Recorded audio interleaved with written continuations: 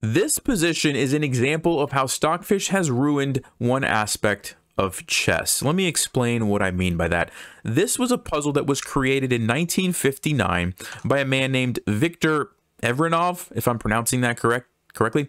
He was a Russian composer who created over 100 studies, and this particular one was a first prize winner. So they used to have these composing tournaments where different chess players would submit composed problems. They had judges. The judges would look at all the different puzzles, and then they would decide, okay, this is the best one. And this one won first prize in 1959. So there was something special about it, which I'm going to show you in just a second.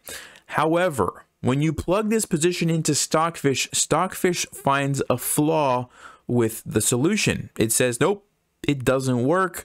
And you know, that is something that would not have happened back in 1959. Okay, chess engines, I believe they actually were invented. I think 1957 was the first year that there was a chess engine, but it ran on the mainframe. It took like 8 minutes for one move.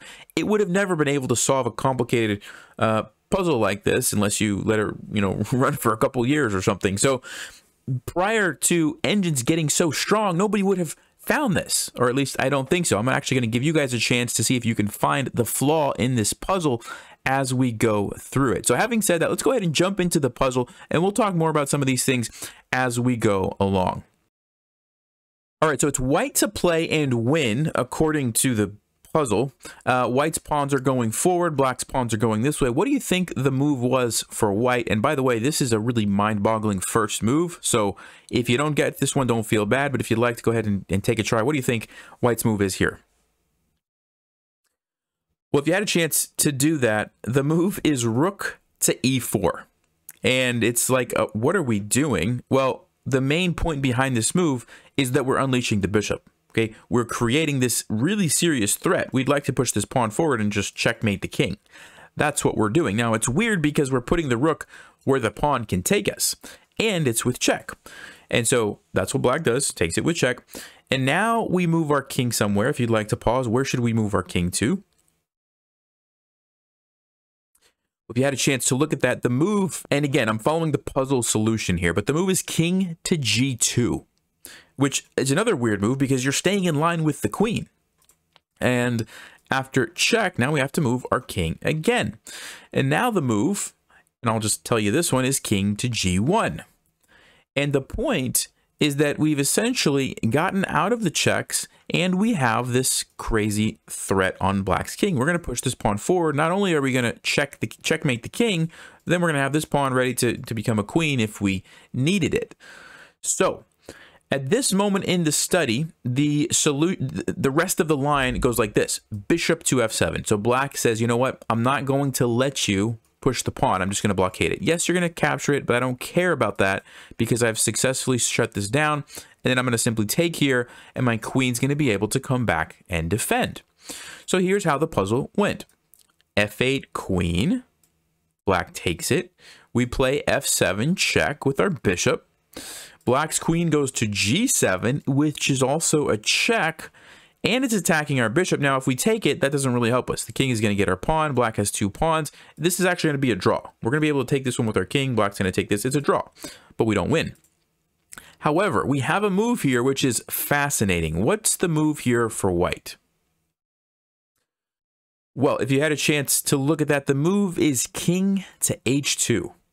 And the point is that we are leaving the pin. So we had to get out of the check. So we're leaving the pin here with our bishop, and we're going to play f8 queen next move, and black's not going to be able to take us. So for example, if they push this pawn, we simply get a queen and it's checkmate. The queen is pinned, right? And if black decides to take our bishop, same thing's going to happen. It's still checkmate, right? Doesn't matter. Notice it was important that we moved to h2, not to h1, because we didn't want this to be check. So we had to get off of the first rank. So pretty amazing, right? Pretty nice move. However, like I mentioned, there is a flaw in the study. So I'm going to go back, and at some point along the way, so let me just refresh your memory. We played rook here. Black captured with check. We went here. Black pushed the pawn with check. We went here. Black played bishop f7. We took it. Black captured here. We got the queen. And then we pushed and played king to h2 for the win. Somewhere along the way, there was a flaw.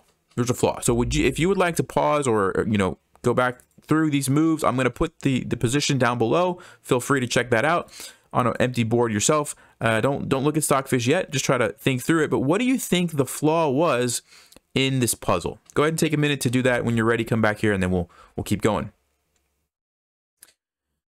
All right, so hopefully you had a chance to look through that on your own. Maybe you came up with an idea, but here is the flaw that Stockfish finds. After we go here, captures, we go back, pawn goes forward, we go back. Instead of bishop to f7, Stockfish says, no, no, no, no, queen to a4, you just attack the bishop. And here's what I'm thinking, guys. I'm thinking, how did a first prize study that was in a tournament, you had all these people like analyzing it to, you know, judge the, how did nobody question this move?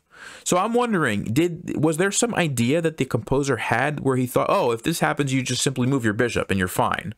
Like, is that what they were thinking? Or like what's going on? Because here's the thing, if you push f7 check, the queen's just going to take it. So this is a serious threat.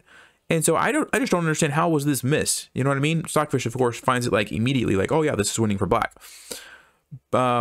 But nobody saw it, apparently, and I don't know if they were planning on just like moving the bishop somewhere and they thought that like you could move it to safety and still win.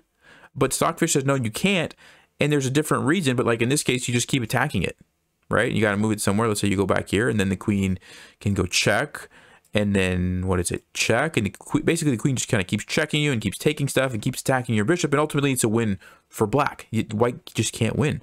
So when I say Stockfish ruined chess, what I mean is, you know, back in 1959, people would have looked at this puzzle and said, wow, that's amazing. That's really cool. White wins. Awesome position.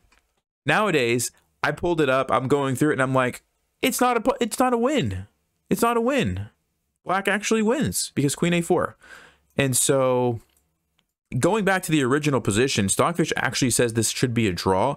And it doesn't even mention this rook sacrifice because of the queen a4 thing. And so it just says you play f7 right here, and then black takes it, and you take it, and black moves, and you play rook to f4 check, d4 check. This is kind of an interesting line too. The king moves to f2, and then black blockades the pawn. And after this, we get this sort of like a fortress type of position where white's probably just going to kind of sit here and run the king around, and black can't really make progress because of the passed pawns, but white can't really force these out of the way because of the queen. And so you end up getting a draw according to Stockfish. Queen h6, king g3. I don't know how long this line goes, but you get the idea. That's the best play. So I thought that was fascinating. I was expecting this to be like a really nice puzzle. I thought, oh, first prize puzzle, and then I found out that it, you know, wasn't, because of the queen a4 idea. So let me know your thoughts. Hopefully you guys enjoyed that, and I'll see you in the next one. Stay sharp, play smart, take care.